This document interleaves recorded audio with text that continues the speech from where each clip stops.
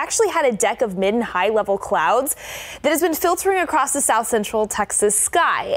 And take a look at this KSAT Connect photo. Because of that high level cloud cover, which is actually made up of ice crystals, some folks saw this weather phenomenon. This is actually a 22-degree halo.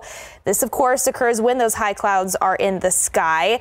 When that light enters those ice crystals that makes up that deck of clouds, it actually bends it and refracts it by 22 degrees, creating this awesome halo effect. So it's pretty cool. We actually got a few photos in earlier this afternoon. This was around lunchtime. So thank you all so much for sending that in to KSAT Connect.